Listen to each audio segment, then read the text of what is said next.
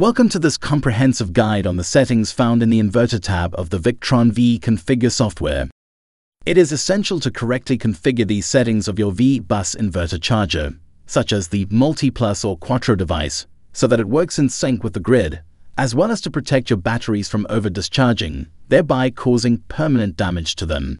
Before continuing with this tutorial video, you'll need to first have Victron VE configuration tools downloaded and installed on your Windows computer. From there, you will have to connect the Victron MK3 device between your inverter and computer, using a spare USB port as well as a certified UTP cable.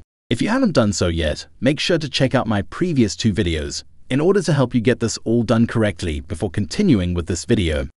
With all that said and done, let's now take a deeper look at connecting to and using VEConfigure.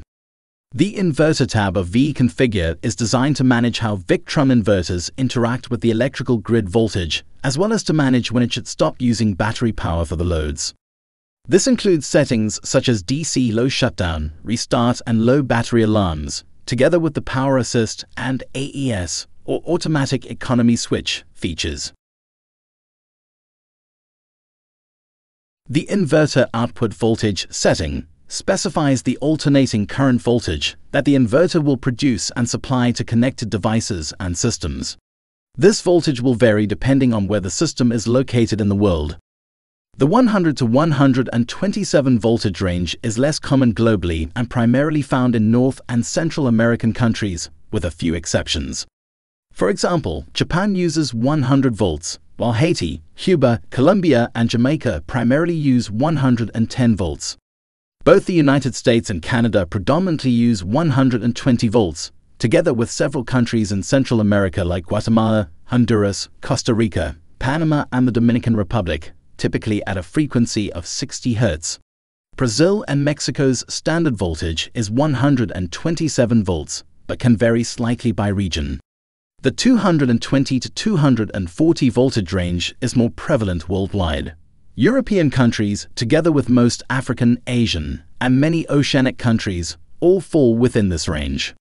For example, China, together with Egypt and many of its neighboring countries in North Africa, use 220 volts. African countries like South Africa and Nigeria use 230 volts, together with India and the majority of mainland Europe such as France, Germany, Spain, and Italy, who have fully harmonized their electrical standards across the European Union. Sweden and Norway also use 230 volts. However, older installations might still have 220 volts. The UK, Australia, and New Zealand also use 230 volts to align with international standards, but 240 volts is still commonly found in practice. The majority of these countries use a frequency of 50 Hz, except for some like South Korea, who uses 220 volts at 60 Hz.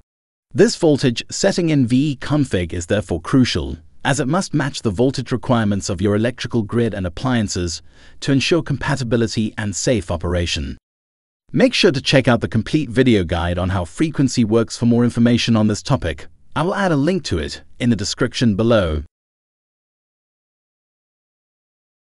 The ground relay is an extremely important component that ensures the safety of your electrical system, particularly when your installation includes an earth leakage circuit breaker. The ground relay allows for the selective connection or disconnection of the neutral wire to the protective earth. This function is particularly important in different modes of operation of the inverter. In inverter mode, with the transfer switch open, the inverter does not receive AC input. Instead, it only supplies power via DC sources such as solar or batteries. When in this mode, the neutral of the inverter is connected to the protective earth, or PE. This connection is vital for safety, ensuring that in the event of a fault, any stray currents are effectively grounded. In AC input mode, with the transfer switch closed, the inverter transfers the received AC input to the output, while disconnecting the neutral from the protective earth. This disconnection is crucial to comply with safety regulations and to ensure that the grounding conforms to electrical standards, preventing any potential ground loop or electrical hazard. In other words, this helps protect against electrical shocks and ensures that any fault currents are safely directed towards the earth, which helps in triggering circuit protection devices like circuit breakers or fuses when necessary. For inverter models that operate on 120, 240 volt configurations, often referred to as split phase, and commonly used in North America, the L2, also known as line 2, represents the second phase. This phase is critical as it provides a part of the 240 volts needed to operate high-power appliances, such as dryers, ovens, and air conditioning units. Therefore, if the ground relay were to be deactivated, it might lead to a disconnect or improper functioning of the L2 phase. This is because it would affect the system's ability to properly deliver the necessary 240 volts across the phases. The implications here include potential operational issues or failures for any appliances or systems relying on that 240 volt output. It is therefore best practice to always keep the ground relay enabled, especially if your system configuration includes an earth leakage circuit breaker. This ensures that all safety mechanisms are active and effective. Alright, so in what scenarios would you actually disable the ground relay? While in the majority of cases it should not be deactivated, here are a few example outliers where it could be valid. If the electrical system has an alternative method of grounding that is considered safe and compliant with local electrical codes, you might deactivate the inverter's ground relay.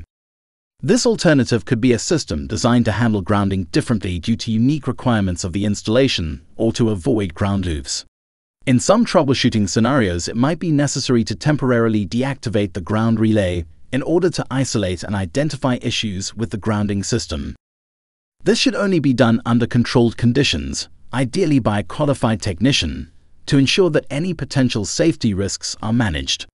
Some specific applications or configurations might require the ground relay to be deactivated in order to meet particular operational criteria.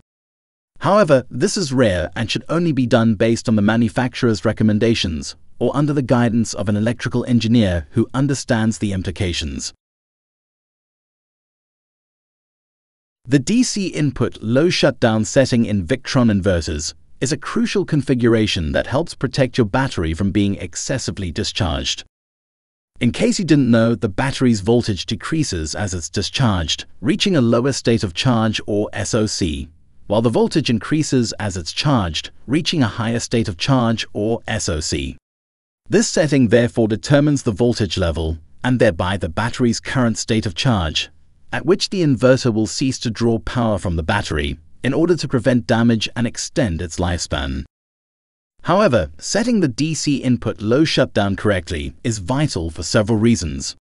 A full discharge can cause an imbalance among the battery cells, where some cells may be completely depleted while others still retain some charge.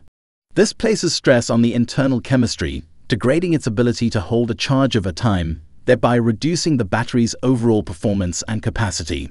When a lithium phosphate battery is fully discharged, its voltage can drop to a level that might be insufficient to even power the BMS, or battery management system. The BMS is crucial for monitoring cell health, balancing charges between cells, and protecting the battery from conditions that could cause damage like overcharging or temperature extremes. Therefore, if the battery's voltage causes the BMS to stop functioning, the battery could be at risk of further degradation or imbalance, as no regulatory or protective measures are actively managing the cells. In severe cases, if the BMS cannot reboot due to extremely low voltage, it can lead to a state commonly referred to as bricking, where the battery becomes unusable. The term derives from the battery being as functional as a brick, which for electrical needs is next to none. If this does occur, it typically requires external intervention, like jump-starting from another battery or a specialized charger, in order to hopefully resurrect the BMS. Completely discharging the battery can even lead to safety issues like overheating in other battery chemistries, such as standard lithium-ion cells. The DC input low restart setting is closely linked with the DC input low shutdown. Together, these settings manage how your inverter responds to changes in battery voltage, specifically concerning when it should cease to draw power from the battery and when it should continue. The DC input low restart determines the voltage at which the inverter will reactivate and begin drawing power from the battery after it has previously shut down due to low voltage. The objective here is to ensure the battery has sufficiently recharged before resuming operation, thus preventing the battery from an immediate re-discharge under load, which can stress the battery even further. The DC input low restart is typically defined as an offset to the DC input low shutdown setting. This means that the restart voltage has to be set higher than the shutdown voltage in order to allow some buffer for the battery to recover. For example, if the DC input low shutdown is set at 48 volts, then the restart setting might be set at an offset of, say, 2 volts, making the restart voltage 50 volts. This ensures that the battery recharges a bit before the inverter starts drawing power, thus avoiding the scenario where the battery is immediately burdened again. When changing the shutdown voltage in VEConfig, it automatically adjusts the restart voltage due to their linked nature. If you set the shutdown lower or higher, the restart threshold adjusts accordingly by the preset offset. By default, VEConfig sets the restart voltage at 6.4 volts higher than the value set as the shutdown voltage. As mentioned earlier, you can manually change the restart voltage to any voltage you prefer, as long as it's more than 1 volt higher than the shutdown voltage, such as 49 volts in this case. However, setting the restart voltage too low might not give the battery enough time to recover, potentially leading to reduced battery lifespan due to repeated deep discharges. If you are unsure, keep to the recommended 6.4 volts difference provided by VEConfig, or from my experience, no lower than a 4 volt difference, which with a 48 volt shutdown setting would result in a 52 volt restart voltage. The reason for this is because a larger restart voltage will also help maintain operational efficiency and ensure that the system is not frequently toggling on and off, which can wear down components. It's essential to refer to the battery's manual for guidance on what to set both the shutdown and restart voltages at. Also note that I am using a 48 volt battery for these example purposes, so if you are running a 24 or 12 volt system, your settings will naturally be different in relation to that. If the battery doesn't provide these details, then you can visit the Victron battery compatibility list at this URL, which in most cases gives the correct details, as well as some other very important setup and configuration information. I will add the link into the video description as well. The DC input low pre-alarm is simply an internal system alert that warns you of a possible low voltage and shutdown before the battery voltage drops to a critical level. The warning will trigger as a notification inside your Serbo's remote console notification section, as well as in your VRM under the alarm logs section. This pre-alarm setting is designed to give you advance warning in order to take appropriate action, such as reducing load or preparing for a shutdown, thus protecting the battery from excessive discharge and potential damage. The DC input low pre-alarm is typically set as an offset voltage relative to the DC input low restart level, which is set relative to the DC input low shutdown level. This means that the pre-alarm level is indirectly linked to the shutdown level through the restart level. In other words, when you adjust either the DC input low restart or the DC input low shutdown settings, the pre-alarm level automatically adjusts to the same voltage offset as the restart level. However, unlike the low shutdown voltage, the alarm has no guardrails and can even be set lower than the shutdown voltage, such as 47 volts with a 48 volt shutdown value. Although this makes no sense as the battery would already be shut down before the alarm triggers. As the pre-alarm setting is dependent on your preference and on site-specific requirements, you may wish for this to be activated earlier than the restart voltage, such as 53 volts, if your restart voltage is set to 52 volts. This is useful in an off-grid situation in order to allow time to start a backup generator. If the system is configured in ESS mode, you may not wish to have this alarm trigger until it falls below the sustained threshold voltage of around 50 volts, due to the system being in no real danger at this point, where it should be able to sustain at around 51 volts without needing to trigger an alarm. At the end of the day, the alarm has no influence on the system's functionality. It is purely for your convenience, so set it to whatever suits you or the system best. Remember though that batteries also differ in their voltages in relation to their state of charge. My home system, for example, is at 52 volts when the battery bank reaches 40% SOC, which is why I generally set the alarm to around 51 to 52 volts, as this is ample warning time for me to react and reduce loads before it reaches 20% SOC. A good tip is to set the alarm voltage at least 0.04 volts less than your restart voltage. This is to avoid having a low voltage alert sent to you when the battery restarts after a shutdown. In my case, I set it to 51.96 volts based on my 52-volt restart voltage. You are also able to set up custom push and email notifications through the Victron Remote Management app. Check out the video in the description for a tutorial on how to do this. Very similar to the DC input low shutdown voltage settings, the low SOC shutdown feature is designed to turn off the inverter when the battery's state of charge falls to a predetermined level.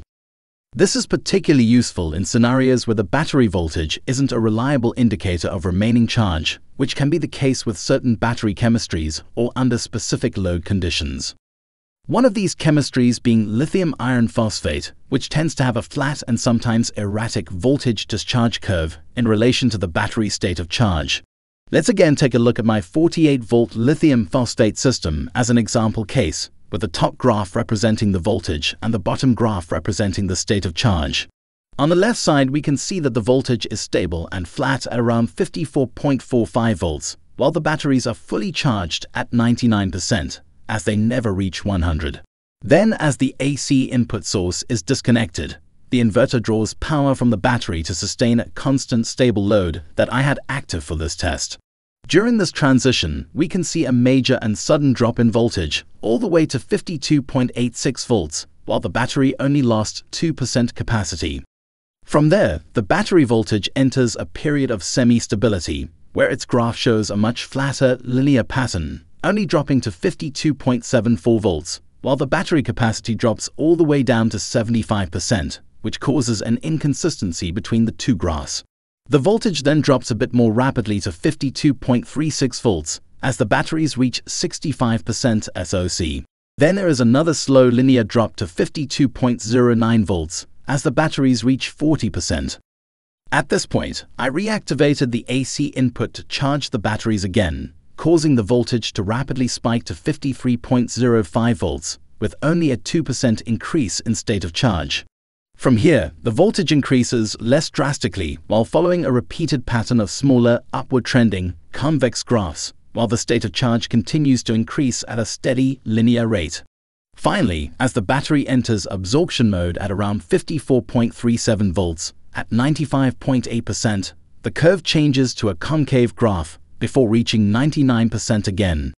So, as you can see, the battery voltage of lithium iron phosphate batteries can be quite erratic, with sudden drops and linear plateaus, all while the battery state of charge follows a much more stable and steady linear pattern throughout. Because of this, SOC monitoring based on coulomb counting, which is tracking the amount of charge entering and leaving the battery, or using an advanced battery management system, is more reliable for lithium iron phosphate batteries than simple voltage-based monitoring that we covered previously.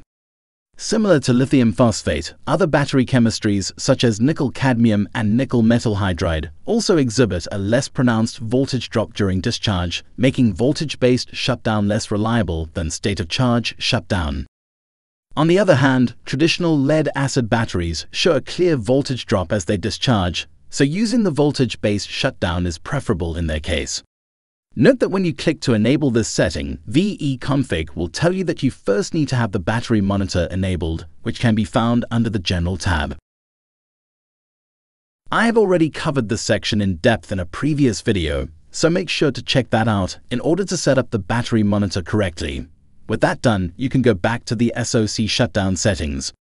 When enabled, it's by default configured to shut down the system when the state of charge reaches 10%. Then the system will restart when the state of charge rises back up to 20%, providing a buffer to prevent the battery from immediately redischarging after a restart. However, to maximize the lifespan and performance of lithium phosphate batteries, it is advisable to maintain a minimum state of charge of 20%.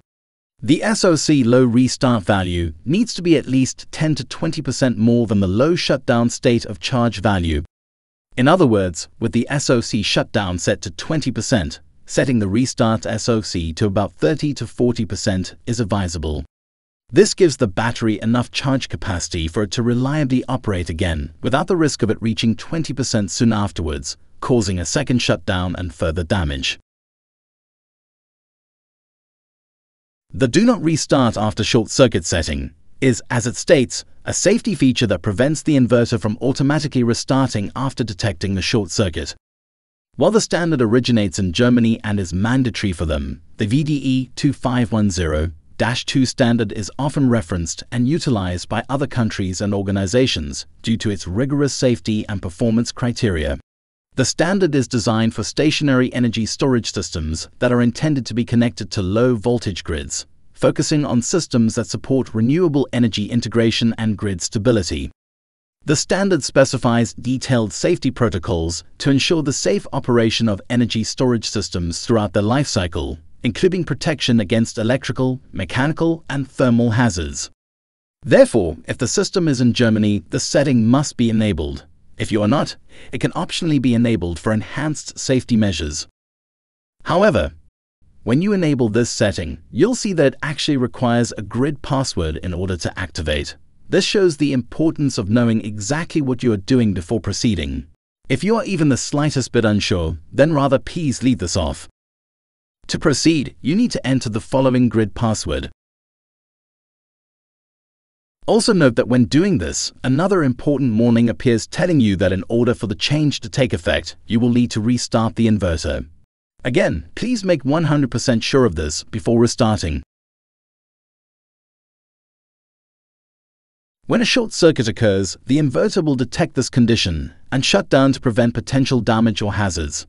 Unlike other overload conditions where the system might attempt to restart automatically after a short period, this setting ensures that the inverter remains off until manually inspected and reset.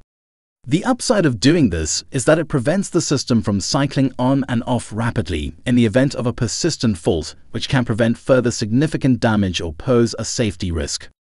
After a short circuit is detected, the inverter requires a manual reset to restart, preventing automatic re-engagement, which might lead to further issues. The downside is that the requirement of a manual restart can be inconvenient if the short circuit was a one-time occurrence and the system needs to be back online quickly. In an on-grid setup where uptime is critical, having the system go offline and wait for manual intervention might lead to unwanted downtime. In summary, if safety and compliance with stringent standards are your primary concerns, enabling the setting is advisable. This is especially true if the system is in a sensitive location where the risks associated with automatic restarts are higher. However, in saying this, ensure that you have adequate monitoring and maintenance protocols in place to quickly address and reset the system if it does shut down due to a short circuit. Then lastly, for systems using sensitive battery technologies, such as lithium phosphate, it might be beneficial to enable this setting to avoid potential damage and ensure longevity of the batteries. When AES, or Automatic Economy Switch, is enabled, the power consumption when there are no or very low loads connected to the inverter is reduced by approximately 20% by slightly narrowing the sinusoidal voltage. This effectively reduces the current drawn from the battery, helping to conserve battery energy. When the load increases, the inverter will switch back to normal mode. Note that switching from no load to full load may take slightly more time when AES is enabled, so it may be advantageous to not enable AES in some applications. The load limits for entering and exiting AES mode, as well as the AES type, can be configured with the following settings. The start limit for low power is the value at which the load must be lower than, for a period of time before the inverter will switch to AES mode. The default value is 92 watts. Note that the actual setting inside the device is a current setting in amps, rather than a power setting in watts. The program converts this to a power figure for your convenience. With a low load, this results in a significant deviation because there is a small and constant imaginary current which cannot be neglected. The effect is that the actual limit in watts is lower than the setting indicates. Changes in the AES limit settings will become effective after the device is reset by switching the device off and on again using the front switch. Below the start limit is the stop AES when load is higher than setting. The default value for this is 46 watts. This value is the amount of watts that the load must reach above the set start limit before the inverter will exit AES mode and return to normal operation. Given the start value of 92 watts, we would add 46 watts to it in order to calculate the effective combined stop limit of 138 watts. In other words, when the load exceeds 138 watts, the inverter will switch back to normal mode. While not available on all Victron models, the inverter supports two methods of power reduction when there is no load or a low load connected. Both methods change the output of the inverter. When the modified sine wave is chosen, the inverter changes the wave shake to reduce the RMS value of the output while maintaining the peak voltage. This results in lower power consumption. Make sure to watch this video on system frequency to better understand terms such as RMS and peak voltage. The search mode method further reduces power consumption by switching off the output and periodically turning it on approximately once every 2 seconds in order to check for a load. If a load is detected, the output remains on. However, this can cause a delay up to about 1 second before the inverter detects the load, which might be unacceptable for some applications. In such cases, the modified sine wave option should be chosen. It is important to note that all the AES settings will be ignored when the device is part of a VE.Bus system. In other words, AES will function only when the device is operating in a standalone configuration. As VE.Bus is part of the majority of system configurations, it's generally best to leave this setting off altogether. And that brings us to the end of this video. If you've made it this far, I sincerely hope you have enjoyed the content and learnt something new. If so, please leave a like and subscribe if you have, as well as to get notified of any future videos. Oh, and make sure to check out this video as well. You can also subscribe over here. And this one is pretty cool too. Lastly, don't forget to visit the Blue Power Pro forum.